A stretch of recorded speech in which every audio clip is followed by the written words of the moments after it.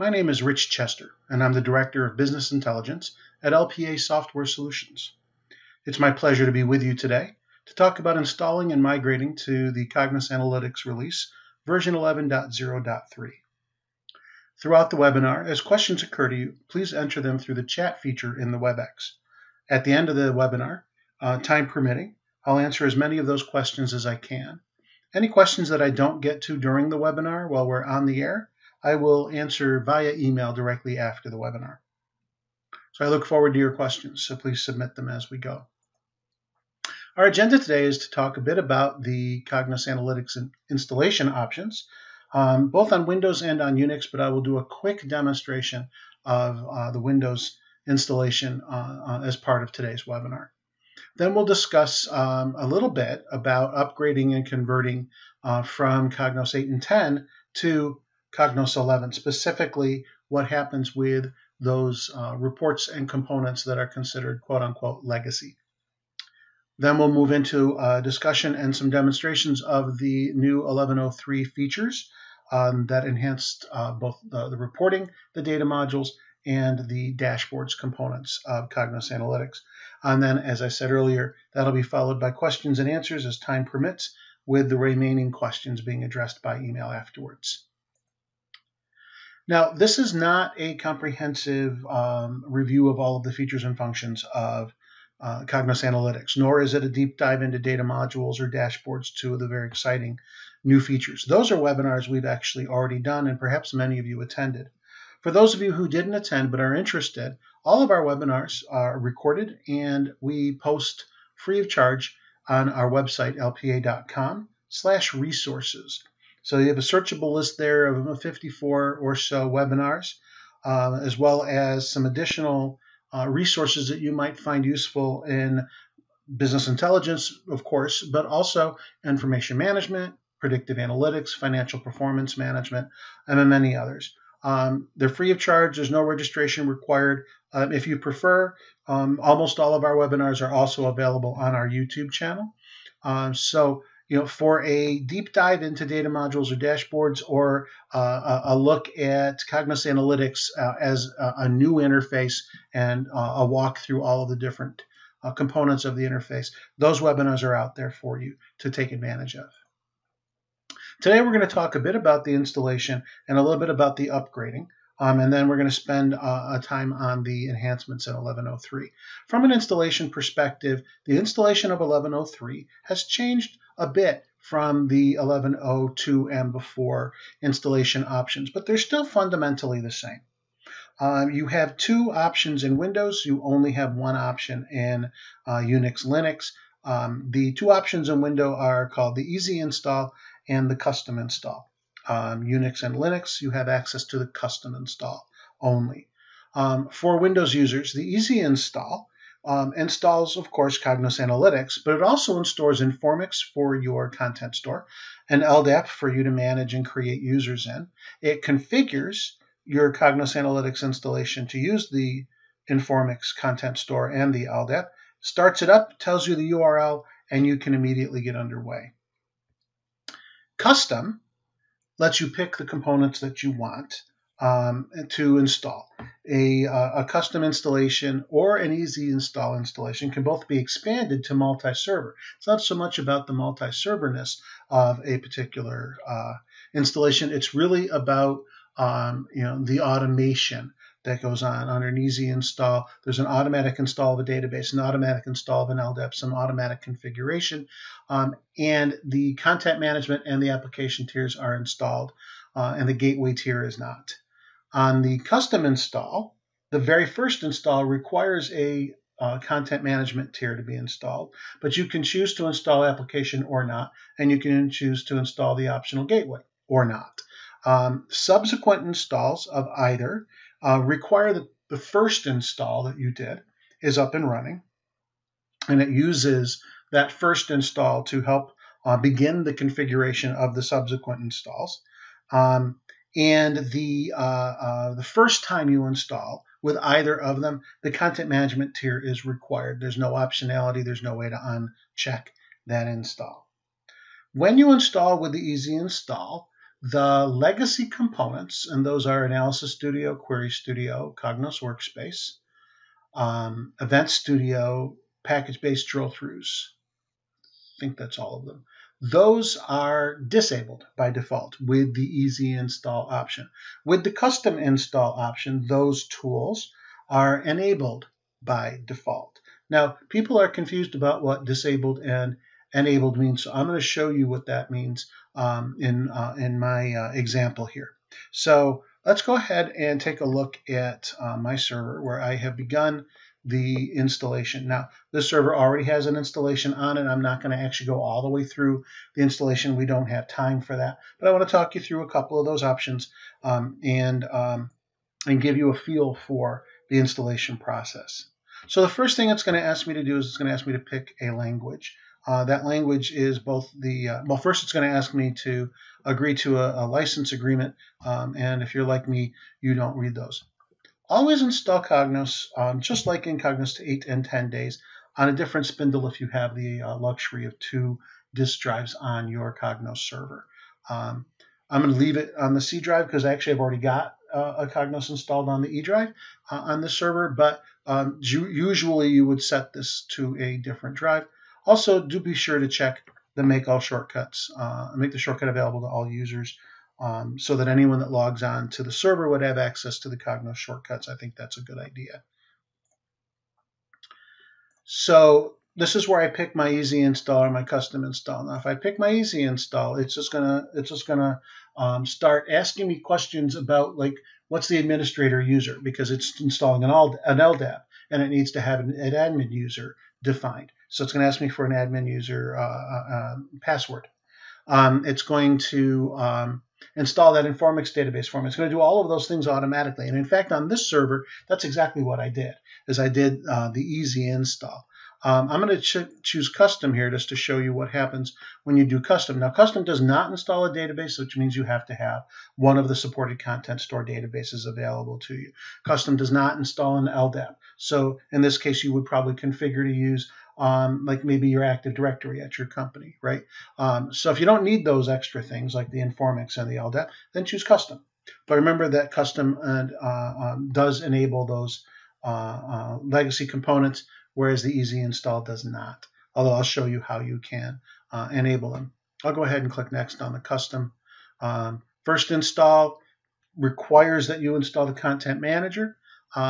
Second installs are really referred to as connected install. It needs that first install up and running. It'll actually ask you for the address of that first install as part of installing any subsequent servers. So if you've got multiple servers in your environment where you're doing load balancing across them, you'll do a first install.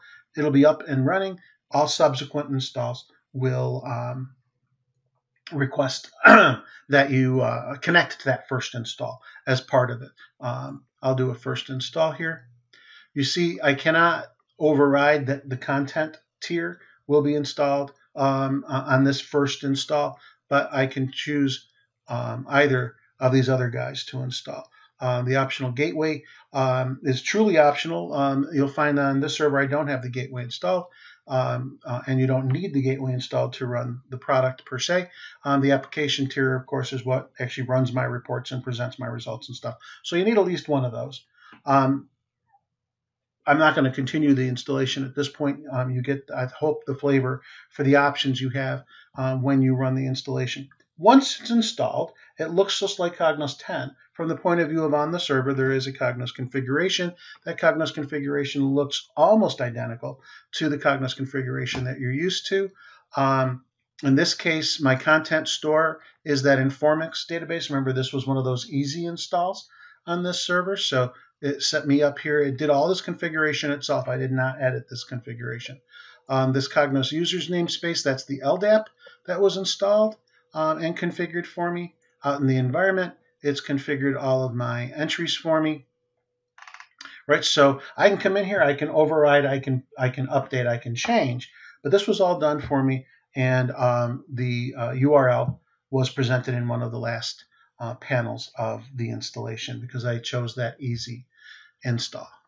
Now, one of the things I want to talk to you about is what happens to upgraded content. So here I've logged on to my environment. Now you see my URL, server :9300/BI. That's going to be the default URL. It is, for some folks, it is not acceptable to have the port number in the URL. For other folks, they don't have a problem with it.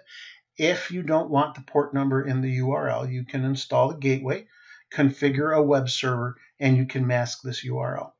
But I've gone with the vanilla install here for my demonstration purposes. Now, when I say that the tools are enabled or disabled, what I'm talking about is the entry other that would be here if they're enabled. Notice there's no other here. So that means in this installation, the legacy tools are disabled. If I log on to another server of mine, I'll show you what it looks like when they are enabled.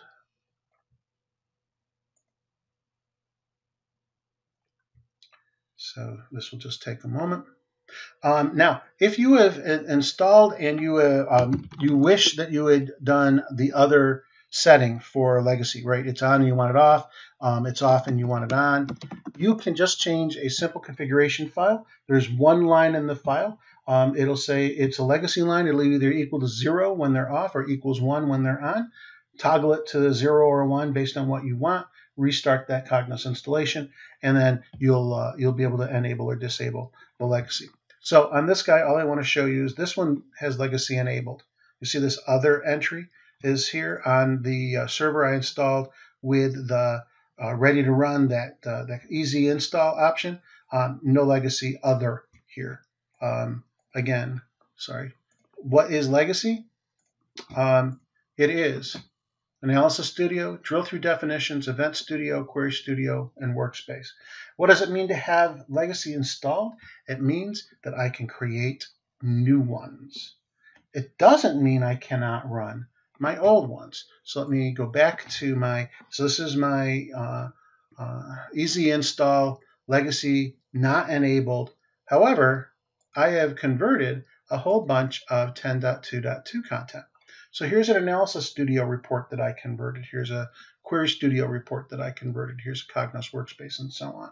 If I were to run the Analysis Studio report, you'll see that it pops up and it runs in full-blown Analysis Studio.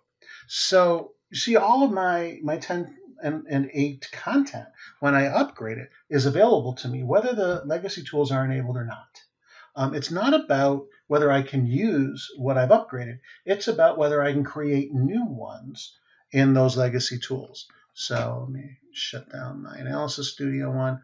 I'll open my Query Studio report, and you'll see that it looks just like Query Studio in 10.2.2. If I open up a Cognos Workspace, it will open up. Now you see they're not opening up in the new Cognos Analytics interface. They're not opening up here like converted reports will, but they still run. Cognos Workspace runs just like it did. You know, I can continue to edit my my workspace and add new content to it, and so on. So the legacy tools being enabled is about creation of new entries. All of the converted entries will still work and run, even if you have not enabled the legacy tools in your environment. So I wanted to make sure that I pointed that out and made that clear with this demonstration as part of today. But there are so many interesting things to talk about in terms of new features. I want to jump right in to new features. So let's go ahead and talk about the new features in the reporting world.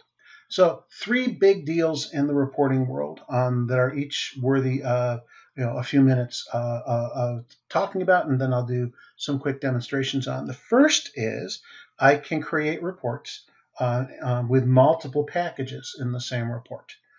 So that's something that I think a lot of us have been waiting for a very long time. It is finally here with this 11.0.3 release. There is a new active report object called the data list that gives me some features and functions with large lists in terms of filtering those. That's new. And then something called filtered text, which is something that we had in Query Studio, and we now have available to us in the reporting environment, which is automatic labeling of our reports with the filters that are part of the queries in my report. So quickly on each of those three. Multi-package reporting. Probably the biggest thing to take away from this busy slide is the packages must be dynamic query mode packages. If you add a DQM package as your first package, you'll be able to click the plus button. You'll see in a second what I mean by the plus button, and add more packages to your report. If you add a CQM package, works perfectly fine. That I'm not trying to imply there's anything deficient in the reporting world when you use CQM, except this new feature won't work because it only works with dynamic query mode packages. So your compatible query mode packages, you're still limited to one package per report. Now, the first package you add to your report is called the default package. The important thing about the default package is Cognos uses the routing rules for that package to control the routing for the report. It uses any capability settings in the properties of that package to control the capabilities available for your report. And once you set the default package, you can't delete it. Turns out you can replace it. You can right-click on it and say, I want to substitute another, but you can't actually remove it. Subsequent packages you add to the report, you could actually remove, but not the first package, not the default package. If you delete a package, it will delete all the queries associated with that package. You can't cross the streams in a single data object. In other words, I can't take data item from package 1 and data item from package 2 and drop them in the same list, the same crosstab, the same chart. Queries now have a property called what package is associated with this query. So the first data item I add to a query sets the package that is associated with the query. Can't add data items from another package to that query.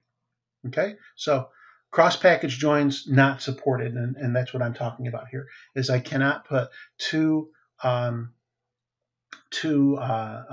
columns, one from package A, one from package B in the same query. It doesn't work across packages. Okay.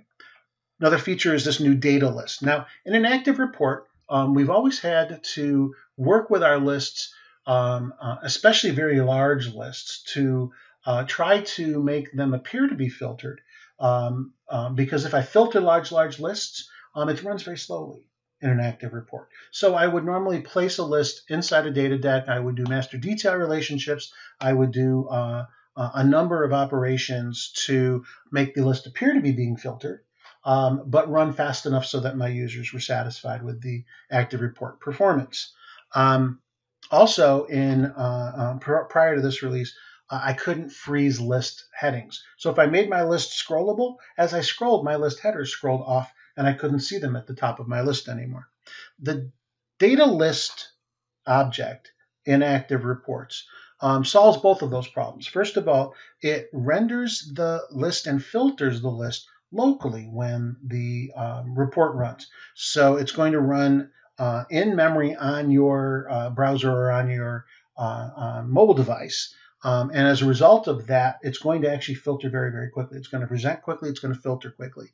So that takes care of the filtering part. Number one. Number two, it automatically scrolls with the headers pinned.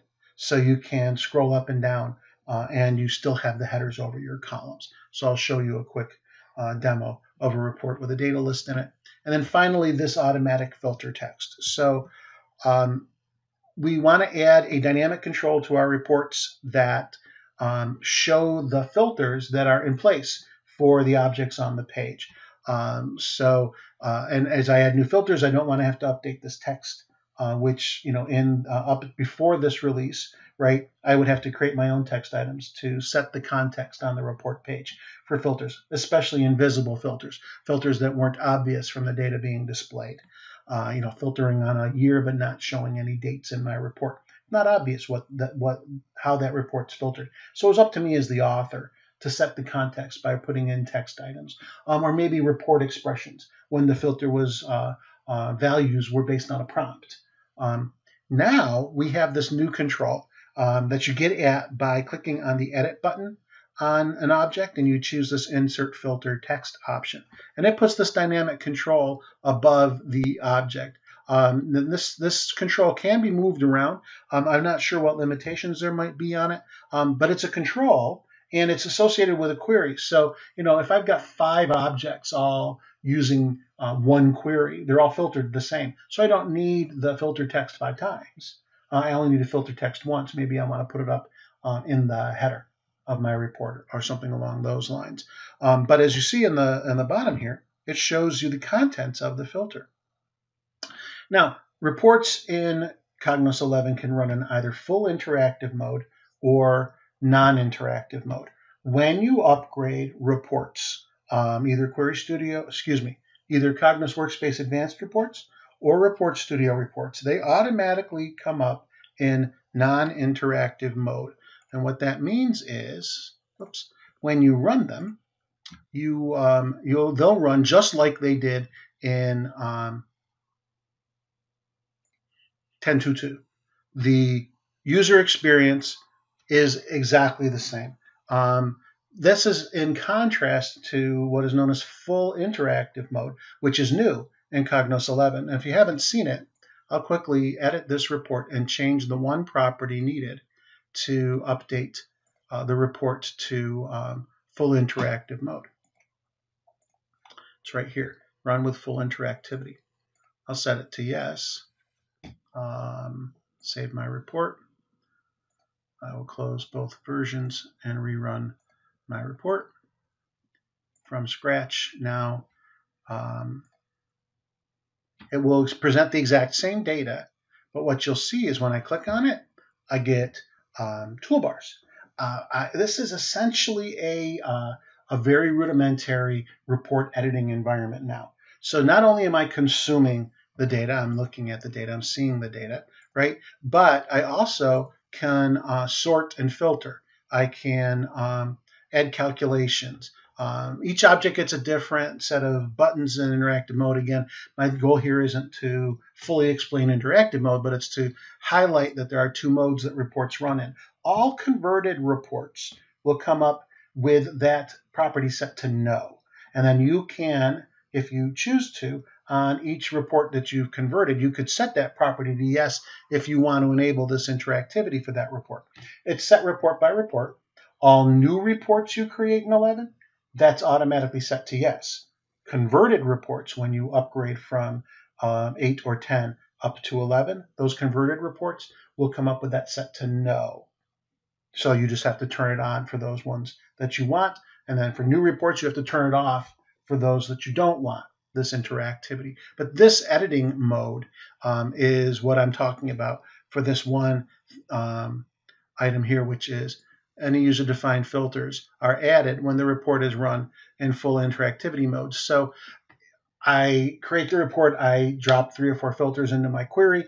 The text is shown for the query. The filters that I added, a user's running in interactive mode. They get a toolbar, they click on the filter button, they add another filter. That text automatically updates with their new filter too. So let's go ahead and do a demo of these features. So here, let me close this report.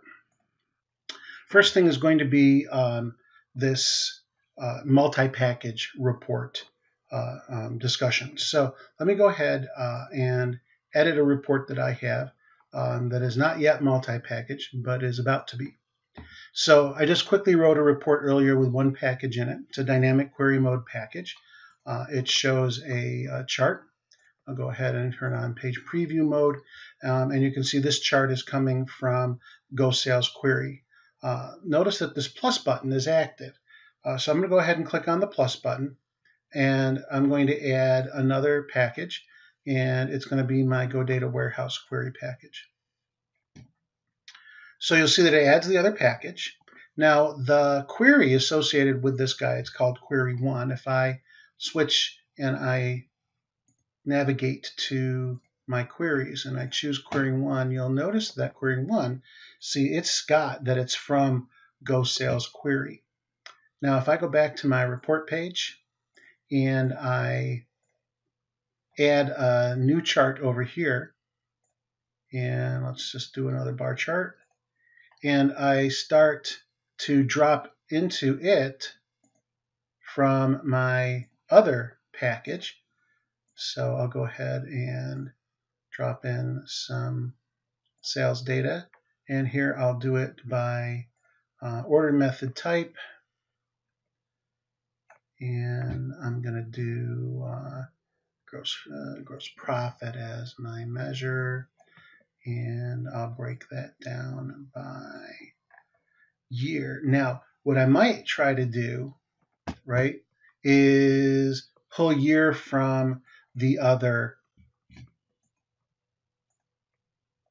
package by mistake. Now, if I do try to do that, right, because this query that's behind this is now associated with Go Data Warehouse. If I do try to mix and match, it will not let me. It will give me an error. So you'll see if I do that. So you can only insert from the same package. So it doesn't let me mix within a single query data from two different packages. Of course, since the other package contains the time entry, I can finish my my work here and drop year in as my category and get the one I desire. So here's a report written from two packages, which is not something we've been able to do heretofore. So that's, in a nutshell, the two packages, multiple packages, not limited to two, multiple packages per report. Remember, this is my default package. Any capabilities, any routing rules associated with that package apply to the entire report. Also, if I try to delete the primary package, the default package, it tells me I can't.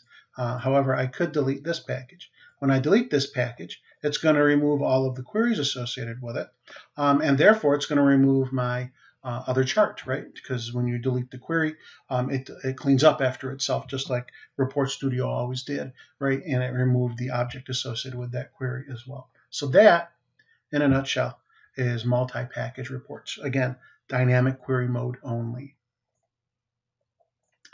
Next one we'll look at is this data list. So again, I have a quick report that I already worked on for the data list. I'll just walk you through it, and then we'll take a look at how it works.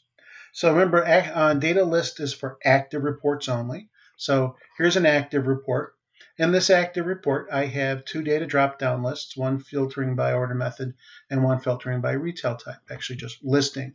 What I want is this list to be filtered by these two items. Notice they're not visible in my list, right? This doesn't show order method or retailer type, but I would like it filtered by those two attributes. I also don't want this list to have the headers scroll off. I want the headers pinned. And it's a long list because you see it's by product. So, there's many thousands of rows in this list. And I want it filtered by these two, and I want it fast. So that's what this data object is all about. So this new data list object is for large lists, filtered fast, pinned headings. So if you look at the list, you'll see I've got the things that I drop in as non-measures become categories. My measures become values. And then I can add in these extra categories. So this is sort of like the properties property on a list or a crosstab or a chart, where I can add columns to an object, but they're not visible. This reminds me very much of how visualizations work, with these extra categories and these extra values. And I don't know that this is a visualization, but it certainly smells like this object could be a visualization. But regardless, it does exactly what they say. So in an active report, of course, you connect things. You connect and you communicate by variables. If you're not an active report developer, we have a webinar on that, and you can get a full hour that'll introduce you to this notion of active report development. For those of you who are active report savvy, you'll note that on this data list, I have created a filter. So this is filtering for retailer types and order methods that match my two drop downs. On a large list, that's an unusual approach because of the problem with speed of the filtering. It's not a great user experience. But this data list actually filters the data locally. So it'll actually run pretty speedy, and I get that added benefit of not having my headings scroll off the top. So notice that the scrollable height is set to 400. That's settable. That happens to be the default is 400, and the row height is default is 30. So those are actually the default settings. I didn't change those. Let's go ahead and run this active report and see how it works. So very large list, displayed very, very quickly. See, it's scrollable automatically. I didn't have to put it in a block. I didn't have to do anything special to create these column headers.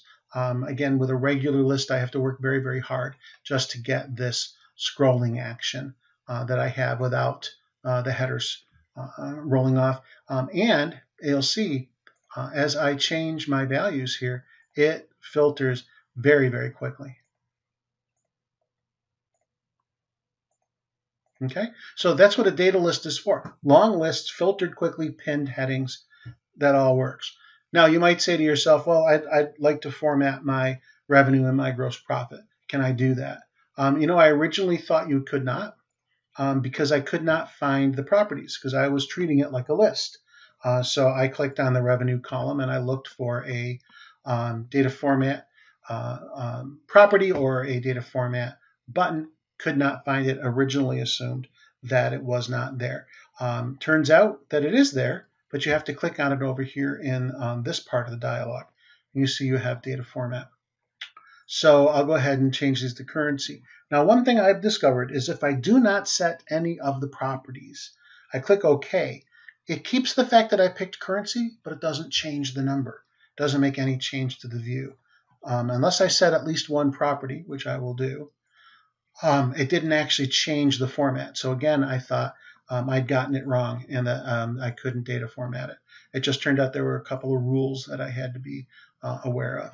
So again, I will put in a property here, and now when I run, you'll see that the data is formatted as I specified currency, see, with 0 decimals. All right, so I have now a new object for active reports only that does what we used to have to spend quite a lot of time managing and avoids the whole requirement of using a data deck and a master detail relationship on your list to achieve the fast filter effect. Here I'm doing a filter and it's happening locally in this data list object. So that's data lists.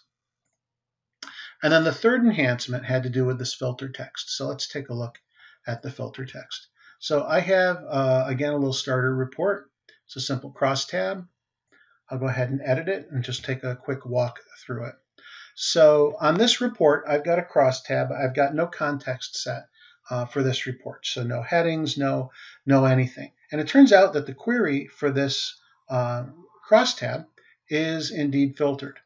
But anyone receiving this crosstab in a PDF would have no notion that it was filtered at all. And if they did have a notion it was filtered, they wouldn't know exactly by what. And that's the whole point of being able to express a context for the report.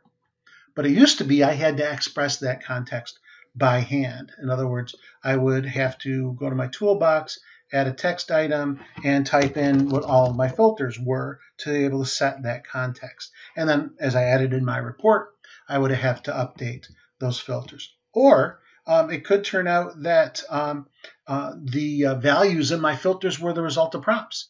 And so they would not be static. So I couldn't use a text item.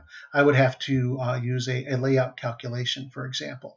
So a lot of work went into setting the context for filtering on a report. With this release, what I can do is I can click on the filter button for this report, and for this object, I mean, and choose Insert Filter Text. And once I've done that, this filter text object has been added. It's got its own little property sheet. You see it's affiliated with the query of the crosstab. If I move this up to the header, it can go in the header. So it's not stuck with the object, right? For now, I'll just leave it with the object. But you can format the page once you've generated it. If you have multiple queries, you could generate multiples of these little objects and put them on the report in an appropriate place. But the important thing is when you run your report, the filters on that query will be expressed. Okay? Now this is a report that is running in full interactive mode. So I'm going to go ahead and I'm going to create a custom filter on it. And oh, I really need to pick the item I'm filtering on first. So I'm going to filter it just to Europe. So I'm going to create a custom filter and add a couple more values. I'll just do I'll just do it that way.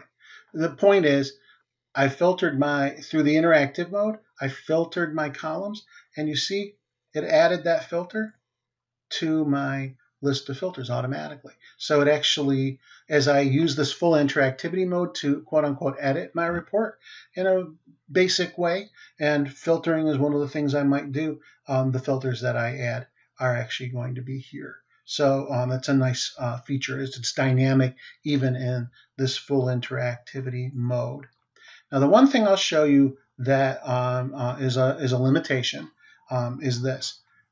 When I create a filter by clicking, let's say, I want to filter to a particular country, I can do a right-click filter for report.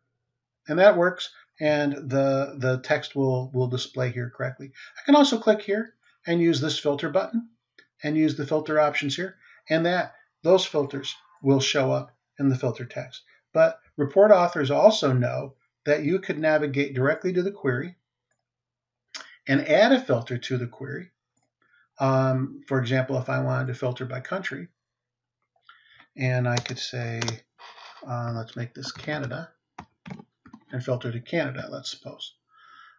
When I use a filter, and I built the filter with the expression editor like I just did, that's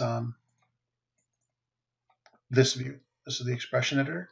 When I build a filter with the expression editor, that text that I want to come out cannot express that filter in English. So it expresses that there is an expression-based filter there, but it doesn't tell me what it is or how many.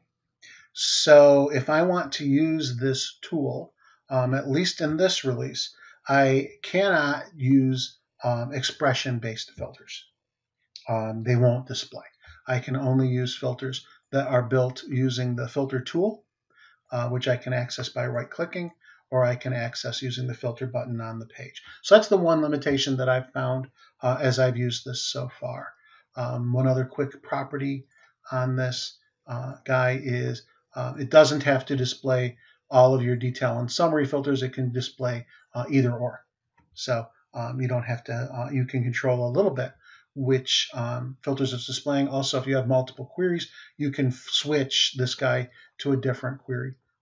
There's only one query in my list right now, so I can't show you that. So that is filter text. And those are the enhancements to the reporting world. So let's quickly go back to our slides and take a look at the data module's new features.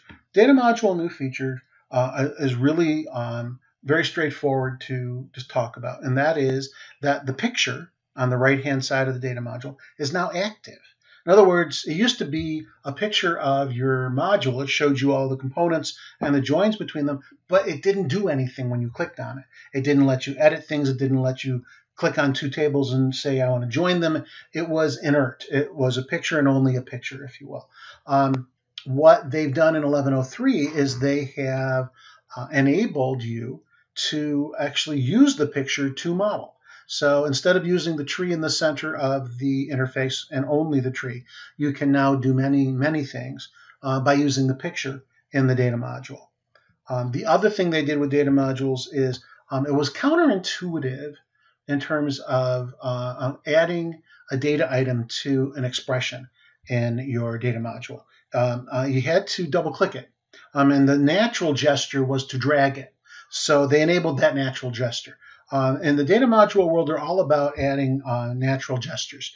And that's really where this whole picture enhancement came from. And this drag and drop is just yet another example of trying to make it a more natural interface for people to use. It was more natural to try to drag those columns in. It was less natural to double click them. So they added the ability to do the drag and drop. So let's take a quick look at a data module and what I mean about this active interaction. So let me go ahead and, let me just create a new data module. So I'll create a data module from some uploaded files, and I'll go ahead and put some uploaded files in and click Start. And I'll go ahead and add those files to my data module. And now you see I have this picture over here, yeah? And up until this release, this picture was just a picture. And it would show me joins, but it wouldn't let me create joins. If I wanted to create a join between two objects, I had to do the clicking and the joining from that interface. However, now I can use the picture and right-click and join. I can click on a single object and right-click and hit its properties, or remove the object, or add a filter to the object. So almost everything I could do over here on the more, I can now do from the picture. So now the picture isn't just inert, it is interactive, and I can leverage it to create and edit and modify my data module. So that's the big data module enhancement. And then finally, there are some enhancements in the world of dashboards. Dashboard, the ability to add calculations, great add, super add. Hover over tooltips that just give you more ability to turn your users loose and not have to do a ton of training. They can just hover over things and get hints on what those things do. If you've written a dashboard against a data source, let's say a data module, and you need to move it, migrate it to a different data module, you can do that now. You can relink a dashboard to a different source, and then they've enhanced the ability to format the columns in your dashboard. So creating the calculations is as simple as selecting the two items you'd like to calculate with, using the More button and choosing Calculate. You'll get a dialog that allows you to create a simple calculation, simple arithmetic plus percentage and percent change. You could also create calculations off of a tabular widget. In a dashboard, you can create graphical widgets or tabular widgets. In the tabular widget, you can click on your operands and click on the Calculate button, and you can create calculations. Once you create a calculation, you can give it a name. It becomes part of the data module. It becomes part of the dashboard, and you can use it in other components in the dashboard. It's private to that dashboard. So if I need that same calculation in 5 dashboards, I would either create it in all 5 dashboards, or if the 5 dashboards were sourced from the same data module, I'd create it in the data module, of course, in that case. But in the case where I need a calculation and it's not in my source, my data module, or my uploaded file, I can create that calculation now in the dashboard tool. This notion of dashboard relinking. So it goes back to I created a dashboard. It's using a data module, and I've decided to build a new data module, and I want to migrate this dashboard to the new data module. So before, what I have to do before this release, I'd have to just write the new dashboard and hook it to my new data module, and I couldn't reuse the old one, if you will. With this release, what I can do is I can right-click on the data source, and I can say relink and pick a new data module, and then it will find all the matching columns, and any non-matching columns it'll let me fix. So here's an example of a widget where the new data module didn't find the match on year, so it's allowing me to fix the widget.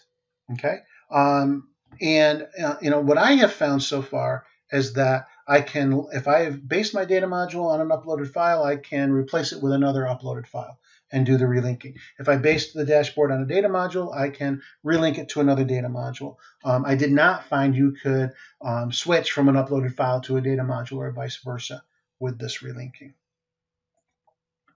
And then finally, data formatting. So before this release, you were limited in your data formatting options really to just abbreviating the numbers. And that was done actually through the property sheet in 11.0.2.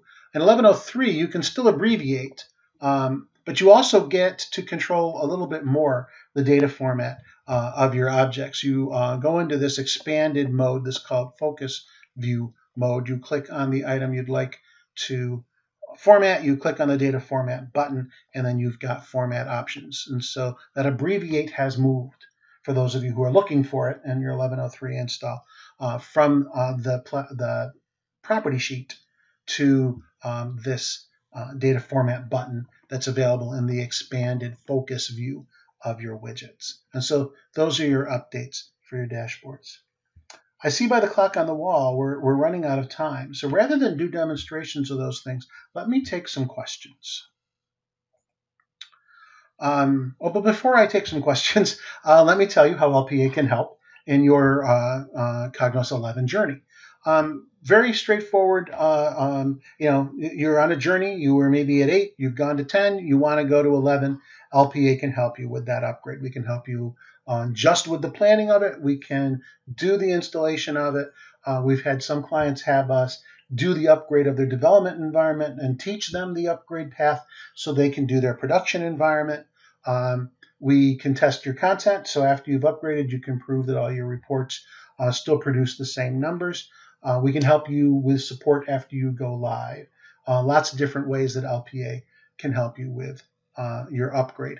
And then after you've upgraded, you may need some training. You may need some report authoring training. You may need dashboard training, data module training.